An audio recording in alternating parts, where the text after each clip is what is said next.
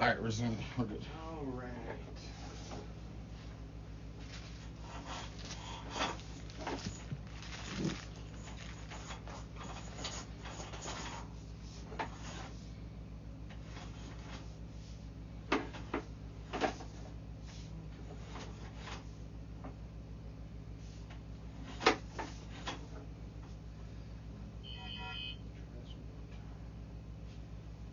I'm going to reboot the camera, see if we get a little bit better light.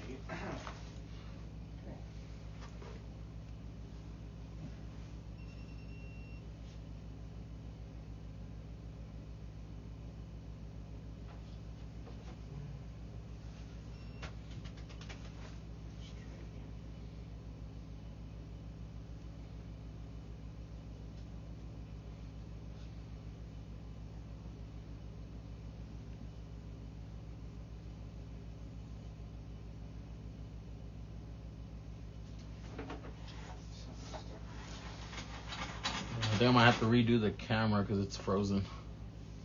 Okay. Okay, there we go. I should turn it back on. Okay. So right here we're in your cast iron. The cast iron is the material that runs under the foundation to your home. Yeah.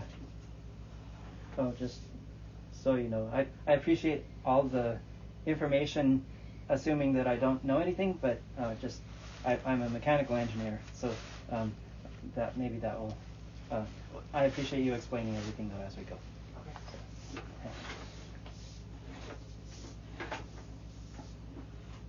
So one thing to keep in mind, the bottom left of your monitor, we want to see a negative number, typically -3 to -8. That's ideally where we want the range to be. That's going to indicate that we have good slope. Anytime that we see a positive, we know that the pipe is going upstream. Right, yeah. And so this is close to where the toilet is draining into the... The toilet will drain, is the bathroom right here? Yes, right. Okay, so the toilet's going to drain in when we first put the camera in. It's going to be that fitting right there. Okay, and is there any indication of what the distance is so far? Is 12 feet? Right now we're roughly 12 feet out into the system. I see that. Okay, so most of what we're seeing is like some rust. So there is a little bit of buildup inside of it. Yeah. The black kind of slimy material you'll see on the sides and bottom of the pipe, that's what we call like sludge buildup and grease buildup. Okay. Now when I say grease buildup, I'm not pertaining to like cooking oils or things like that. What happens is cast iron just starts deteriorating on itself, and as it's deteriorating with water sitting on it, this is kind of the material that we're left with. Okay. Interesting.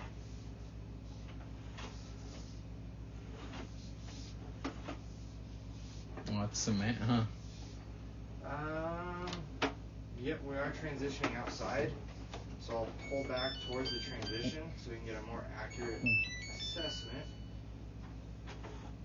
So we got the concrete aggregate right here. Okay. So roughly 18 feet, we're transitioning from the cast iron and we're going to another material, the concrete. That's going to run outside. Bottom left of the screen right here, you can see we got a little bit of a crack right here on the concrete pipe. Sure, okay. That's definitely going to be a concern. We also do have positive grade as well. Is there a way to like put in some epoxy through like a snake? Or so we do offer an option like that. It's called a permaliner. It's where we shoot an epoxy coated sleeve to adhere into the system. Yeah.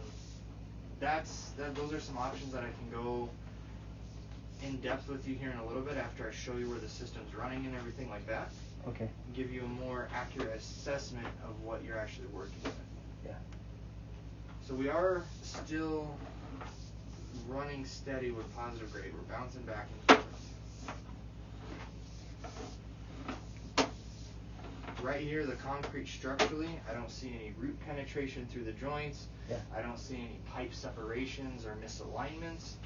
Everything right now looks intact. Okay. A little bit of buildup right here.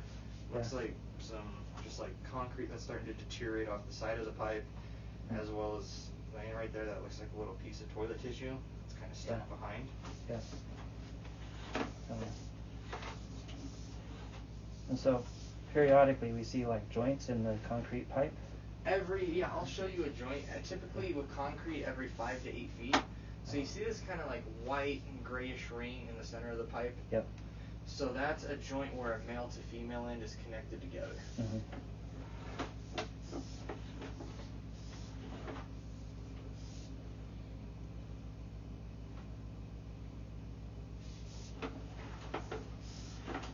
We should be getting close to the city line, I think. Should be coming up on it. Another joint right here.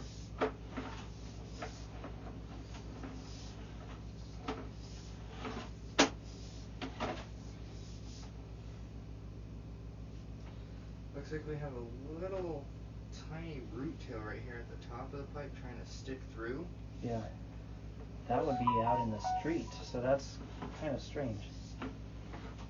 I mean, 60 feet is we're beyond the property line for this house. We'll definitely locate where the system's running, and we can dial in where your property line ends with the sewer. Yeah.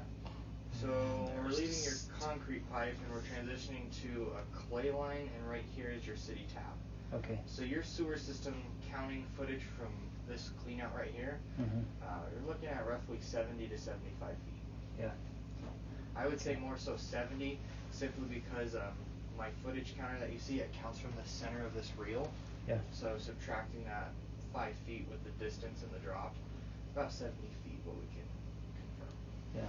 And this house is 25 feet wide, and you're 5 feet from this side of it, so there's only 20 feet to the edge of the house over there. Yep, and makes sense why I have roughly 18 feet of that cast iron before transitioning to the pipe outside. Yeah.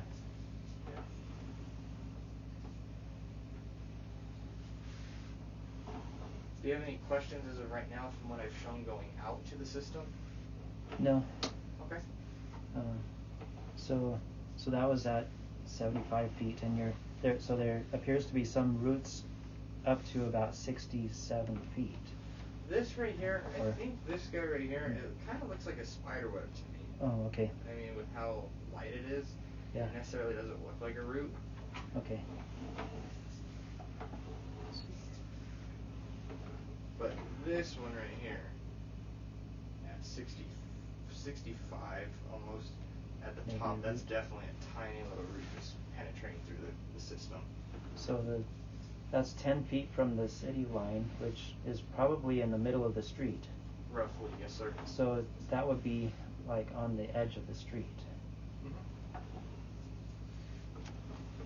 Okay.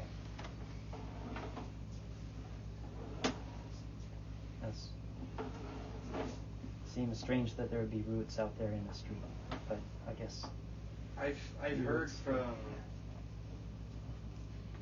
a number of people, like if you were to cut a tree down and lay it lengthwise, however long it is in length, the roots can travel that far underground. Interesting. And if your neighbors have some large trees, it could be coming from their source. Yeah.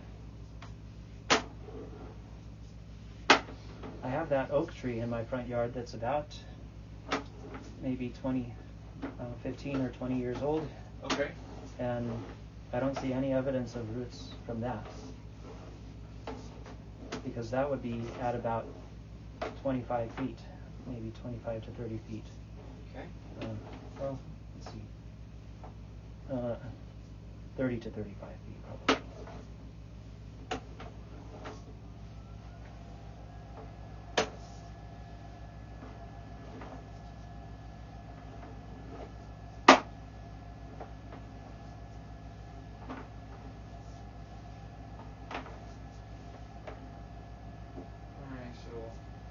Coming up here in another foot, we're going to leave that concrete, and we're going to switch back into the cast iron right here at this curve.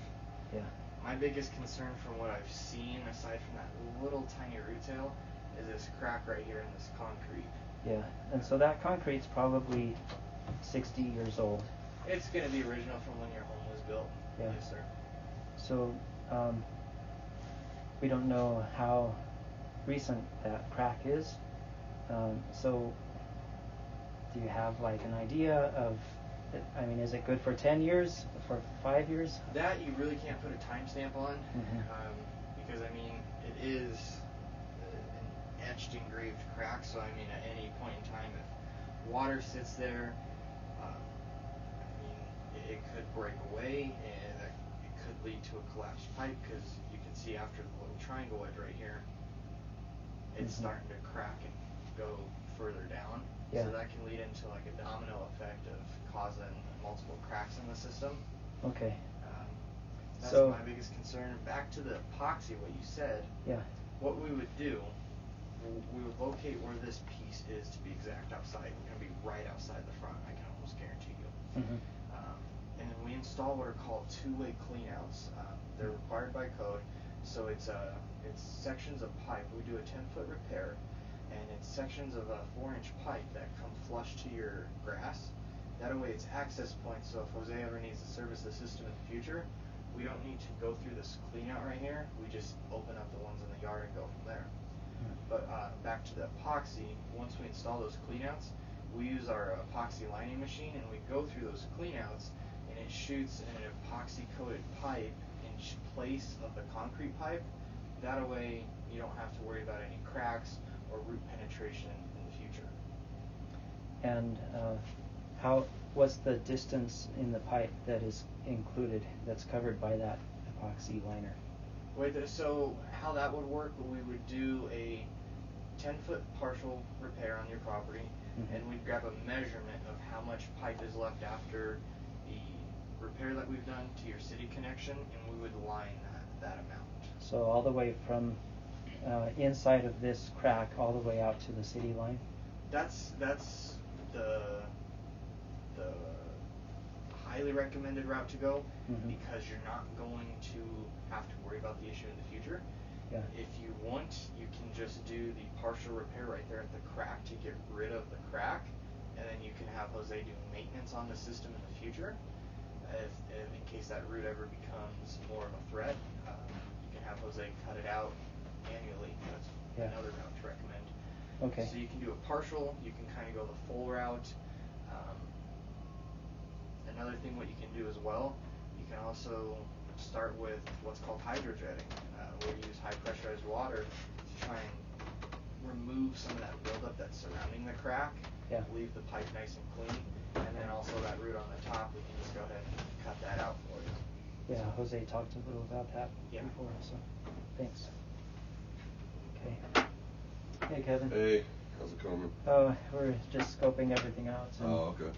So, right at the edge of the foundation where it transitions from the steel pipe to concrete pipe, the concrete has a crack that I'll need to do something about.